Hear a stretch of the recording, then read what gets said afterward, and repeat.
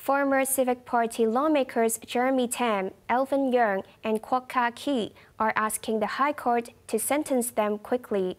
The trio have pleaded guilty to a national security charge and have been remanded for 20 months. Janice Low reports. Activist Joshua Wong and Tam Chi, as well as former Civic Party lawmakers Jeremy Tam, Alvin Yeung,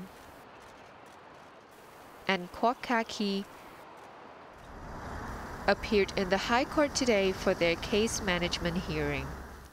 They are among 47 pro-democracy figures charged with conspiracy to commit subversion over an unofficial Legislative Council primary election in 2020. 29 have pleaded guilty and were due to appear in batches before a 3-judge panel of Andrew Chan, Wilson Chan, and Johnny Chan. Through their lawyers, Jeremy Tam, Yeung, and Kwok indicated that they were ready for mitigation and asked for 45 minutes of the court's time each. The trio also wished to be sentenced before trial for the others is scheduled to begin later this year, saying the prolonged custody has left them in torment.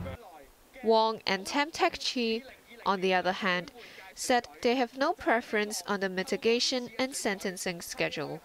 Their lawyers revealed their mitigation will take approximately 2 hours each.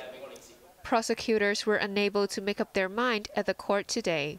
The judges ordered them to decide by tomorrow. Janice Low, HKIBC.